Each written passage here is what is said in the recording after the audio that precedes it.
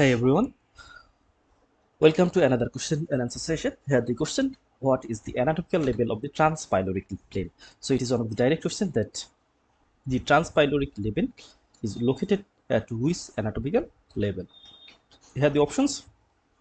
The options are thoracic 11 vertebral level, thoracic 12 vertebral level, lumbar 1 vertebral level, lumbar 4 vertebral level, and thoracic 10 vertebral level.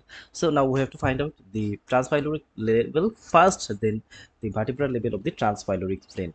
So here we can see this is the lower part of the chest, and here all of the abdomen and pelvis, and here we can see this is the pelvic bone. And in here we can see different type of landmarks as of this is the xiphoid process. Here this is the costal margin, and here our transpyloric plane is here. So here we can see this is the transpyloric plane, and we can see the passes through the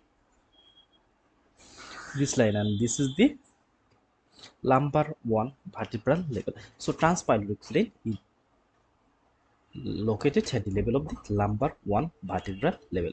There are some other levels, such as here we can see the level of the umbilicus, which is also important for MRCS exam and other exams, such as the umbilicus level. It's located between the lumbar 3 and lumbar 4 vertebra. So the umbilicus, it is located between the lumbar 3 and lumbar 4 vertebra. Then transpyloric plane, it's located at the lumbar 1 vertebra. Then we can see another plane which is subcostal plane, it located here. That means in the lower part of the lumbar 2, or between the lumbar 2 and lumbar 3 vertebra. And transtubercular line, it is located lumbar 5. So these are the important level for any type of exam in case of abdomen. So here we can see different type of structure which is located at the level of the transpyloric plane.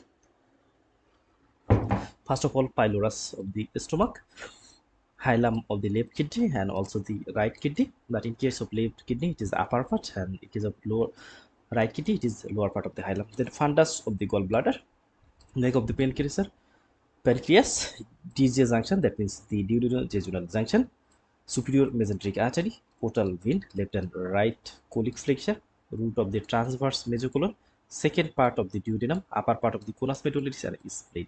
So we have to find out the vertebral level and structure which is located at the transpyloric plane.